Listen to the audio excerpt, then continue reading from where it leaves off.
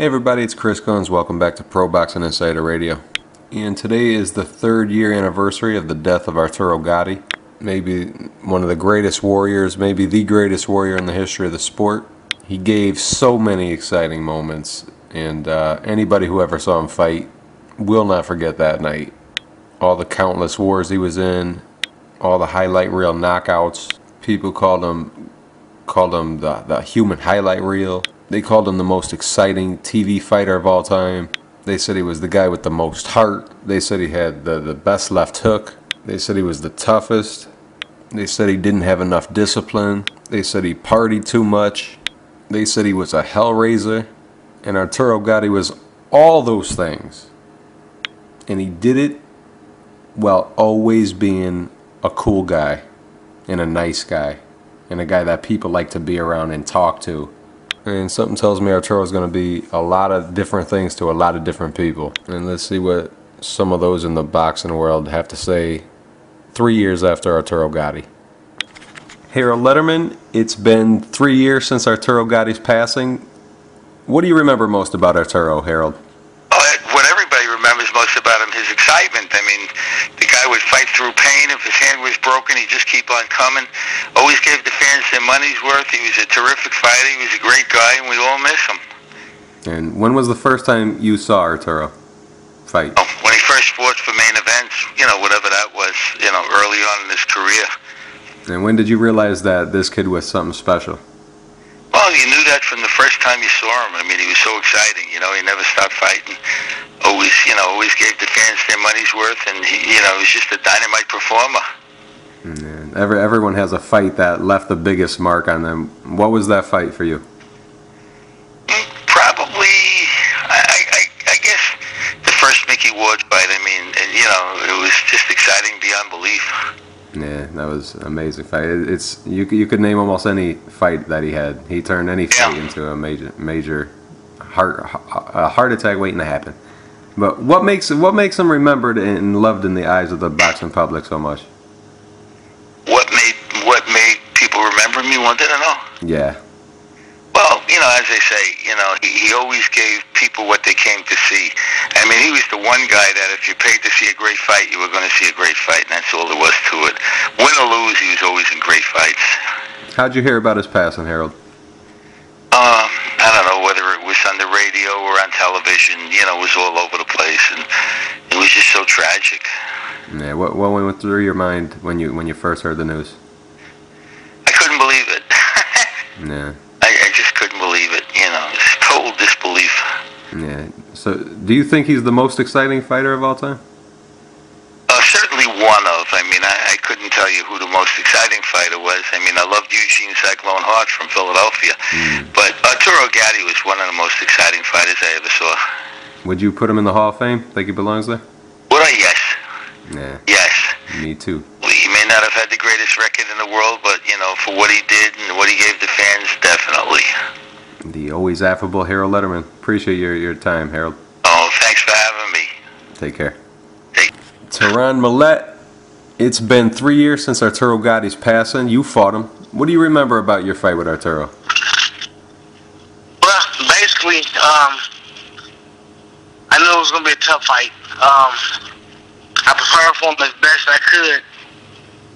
Not to take anything away from him. My doctor gave me something I shouldn't have had. But he did the job he should. He did a damn good job. I give him all props. Yeah, and at some point in the fight, he connected with a left hook. I'm sure was his most powerful punch. Everyone says. What happened when you felt that power for the first time? Was it recognizable? Was it surprising at all? Like I said, not to take anything from him in the way I was that day. Every punch, his jab, everything hurt to the 10th power. Yeah. He threw a jab, a fake, and just all of it was hurting. Yeah. What do you think makes him so beloved and remembered in the eyes of the boxing public? Well, as a person, and I really did know him, just seeing him from time to time, he seemed like a real humble person, and he wasn't about running his mouth and talking trash. Very respectful. Yeah. How'd you hear about his death? You remember what you were doing?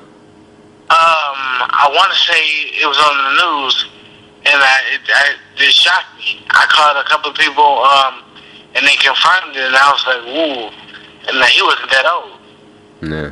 Yeah. You don't know when your time's coming. You know. You don't. Yeah. Would you say he's the most exciting fighter of all time that you ever in your lifetime? But I wouldn't say the most exciting. No, I wouldn't.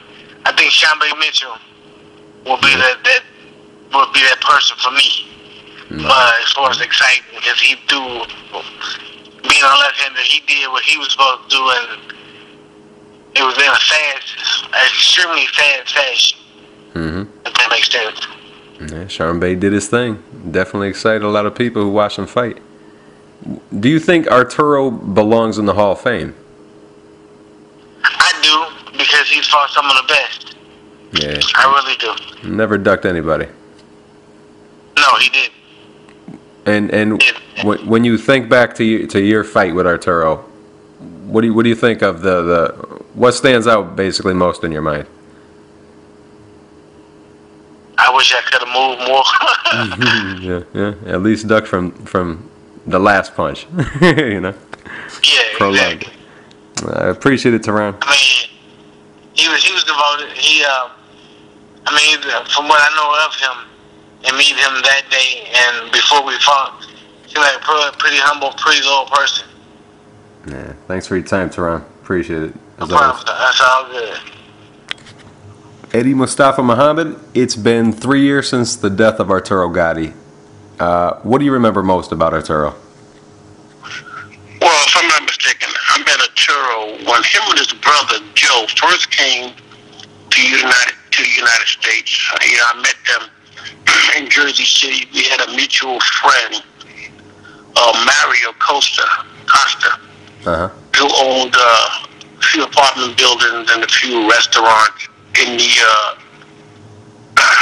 the Jersey City area, and they migrated to Mario. Mario took care of Arturo and his brother Joe, real good. And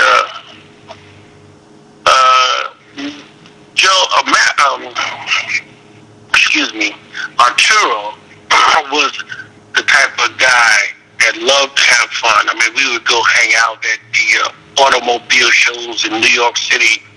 Me, Arturo, his brother, his manager, and just have a good time.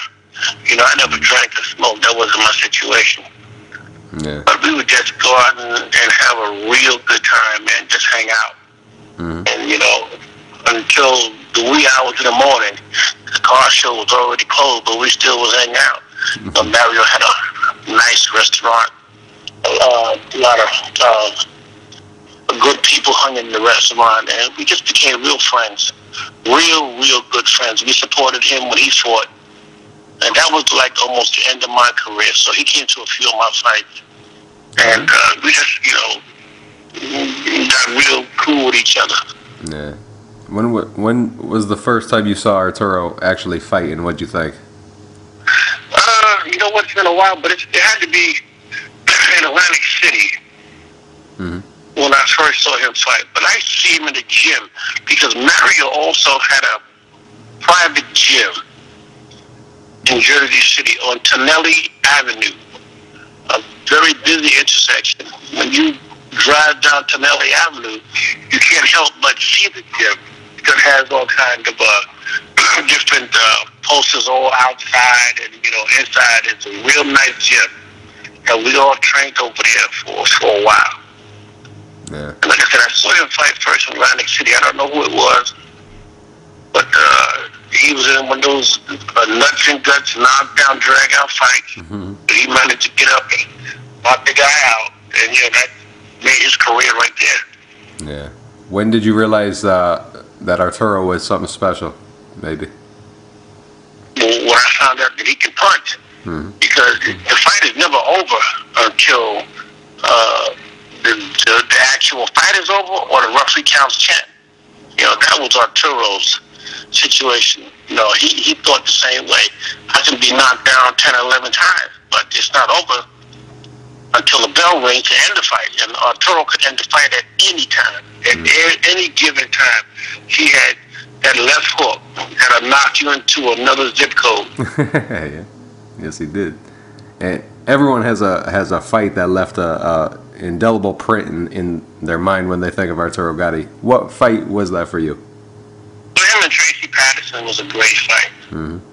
Yeah, that was a great fight. It was a great fight. And he had another fight, whereas I think he was fighting for the title or defending the title. Mm-hmm. He got hurt eye, blacked. You know, then it's just a whole lot of fights. He fought some non-title fights with a couple other guys that, you know, again, both eyes puffed up. You know, but he found that left hook equalizer that took care of everything. Yeah. What do you think makes him so remembered in the eyes of the boxing public? Because he gave the fans 110% of what boxing was all about. The trilogies with Mickey Ward. I mean, he brought boxing back from the old age, you know, to the forefront. Yeah, he did. You know, and you know, he was real good for boxing. He was good for boxing because, like I said, he gave the people 110% of what he had. He give it all and more. Mm-hmm. Yeah, every time out. How'd you hear about his death? I got a call from Buddy McGirt. You know, and I just saw Arturo a couple of years before he passed away. We were at Buddy's mother's house in Long Island, in Brentwood, Long Island. We had a cookout. I think it was on the 4th of July. And we had a cookout. So, you know, I came in, and Arturo was there. You know, again, we had a good time talking about old times. You know, because Arturo, I think he had one more fight left in him, but he was contemplating retirement also. And we would, you know, again, we talked about the good old times, how we used to hang out at the car shows and just hang out and have a good time, period. We would hang out all day, you know. Yeah. And, you know, we just had a great time that day. That's the only time, you know, and the last time I saw him, and we had a great time. Because, you know, like I said, every time we see each other, we always talk about the times when we first met. You know, at that point in my career, I was still world champion. And he told me that he was going to be world champion. You know, I can tell you the exact place where we met, right on Tonelli Avenue, you know, in Jersey City, in the diner. You know, because we would go over there, and Mario Costa, he was the owner of 2 restaurants. So we would go over there. We had our own seats in the back. All the, you know, fighters that Mario knew, we had our private seats in the back. And we just hung out and talk trash. That's all. Yeah. Yeah. You know. He's a fun guy to be around. Oh, man. He was a fun guy. Crazy. You know, I still miss him to this day. I still can't believe, you know, learn about his death. But he was just a fun guy to be around. Yeah, that's what I heard. That's all I hear. Do you think? Yeah, I mean, he didn't. I don't think he had an enemy. Cause he was just a fun guy. Just a fun guy. Would you say he's the most exciting fighter of all time, or who would you say is just as good as Arturo? No one could be better than Arturo as far as excitement. As far as drama, he stands alone. As far as drama, and you can knock him down a few times. But you know, at the end of the day, it's not over till it's over. Would you say he belongs in the Hall of Fame, Eddie? Oh, without a doubt. I mean, his sellout shows in Atlantic City alone. I mean, sell out. He would sell the joint out. I mean, if he was still fighting today, he would sell Atlantic City out like he always does. You know, he gave it his all in all. He was a world champion, and he belonged to the Hall of Fame. Not like some guys that don't belong in the Hall of Fame. He belonged in the Hall of Fame. I agree with you, Eddie. Always generous. Thanks for your time, Eddie. Appreciate it. Got it, baby. My man. And there you have it. One of the greatest judges and TV personalities, Harold Letterman, former champion and ex-opponent, Teron Millette, and former light heavyweight champion, great trainer, and one of Arturo Gatti's very good friends in the sport, Eddie Mustafa Muhammad. All three guys knew Arturo on different levels, but all had a ton of respect for him, and nobody had a bad word to say about him. And anytime you talk about Arturo Gatti, usually you see that same pattern. Not a bad word to say about the guy. Arturo Thunder Gatti, forever champion and always going to be missed. Rest in peace, champ. And thanks for the memories.